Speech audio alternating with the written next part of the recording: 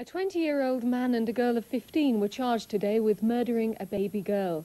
The charges against Lee Clark and the girl, who's not been named, follow the discovery of a child's body in Frome. The pair are jointly charged with murdering an unnamed baby at Frome. Mr. Alan Walton, prosecuting, said the body of an unnamed baby was discovered by two youths in the River Frome on the 5th of July. The baby had gone to its full term and was badly decomposed. In the opinion of a Home Office pathologist, it had been in the water for around 3 weeks. A full-scale police inquiry was launched and the couple were traced and arrested. An order was made under the Children and Young Persons Act that the girl should not be named. During the short hearing, she frequently dabbed her eyes with a handkerchief. Her long brown hair was tied back in a ponytail and she was wearing a black leather jacket and blue jeans. She and Clark, who was scruffily dressed, didn't speak during the hearing. They merely nodded when asked if they understood the charge against them. Clark was remanded in custody and the girl in the care of the local authority. Mr. Walton said that this was because of the danger they may fail to appear at the next hearing and for Man have appeared in court in Somerset charged with murdering a baby. The girl was remanded in the care of the local authority. The man was remanded in custody. Paul Cannon reports. The case was heard at Shepton Mallet Magistrates Court. The 15-year-old girl arrived first. She'd been driven from Frome and emerged with her head covered by a coat. 20-year-old Lee Clark from Keyford in Frome was brought separately. Both were accused jointly of murdering a baby whose name wasn't given. The court heard that the baby's body was found in a decomposed state in the River Frome. A post-mortem examination had revealed that the corpse was that of the full-term child. It had been in the river about 3 weeks. As the details of the case were out, the 15-year-old girl dabbed at her eyes with a white handkerchief. Lee Clark stood expressionless at her side. The chairman of the bench gave her reasons for the remands into custody and into care. She said one factor was for the protection of the accused themselves. The pair were driven away separately. They'll appear in court again at Frome on July the 21st. Paul Cannon, BBC West, Shepton Mallet.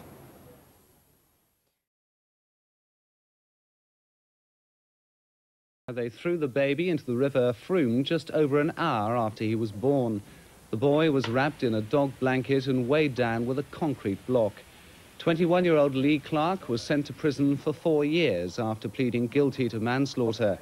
Joan Sainsbury, who's 17, was sent to a young offenders institution after admitting infanticide. Plans to build a new prison. Good evening. A young couple who dropped their newborn baby wrapped in a dog blanket and weighted with a brick into the River Frome have been sentenced by a court in Bristol. 21-year-old Lee Clark from Keyford in Frome was given 4 years imprisonment for manslaughter. His girlfriend, 17-year-old Joan Sainsbury, also from Frome, was sent to a young persons institute for a year, guilty of infanticide. Gerald Haycock was in court. The judge, Mr. Justice Phillips, said the case was a tragedy but happily unusual. The couple had met and started having a sexual relationship when Sainsbury, one of 8 children, was just a 14-year-old schoolgirl. She became pregnant, though she denied this to her school and wouldn't tell her parents, who she was frightened of. They had shown, the court was told, deplorable naivety in letting Clark sleep in their daughter's bedroom as long as he remained dressed and stayed on top of the bedclothes. On the 1st of April last year, Sainsbury began contractions and walked the 500 yards to Clark's squalid bedsit, where she gave birth in the communal lavatory.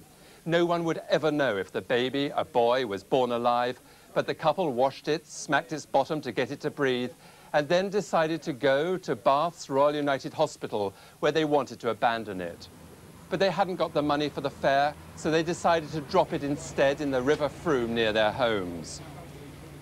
They walked to the bank where Sainsbury said, "Throw it in." "I don't know why I said it. It seemed the easy way out," she said. The baby wasn't found for 3 months until its badly decomposed body was discovered by 2 canoeists. Its condition was such, even its sex couldn't be determined. I investigated it a bit more, and it found out to be a baby, because when I moved it, the head come up from the back. And I went up and got my dad, and he come down, started poking it around, and he saw the head, and then he was convinced. The judge, Nicholas Phillips, said in his summing up that Clark's duty was to care for the child's welfare. Instead, he'd shown not just negligence, but a deliberate preference for his own welfare at the expense of the baby's safety and life. He had decided to end its short life. Turning to Sainsbury, the judge described her as a woman in body, a child in mind. But she'd gone along with Clark for his protection, a decision so serious a custodial sentence was justified. Neither defendant showed any emotion as they were led away to begin their sentences.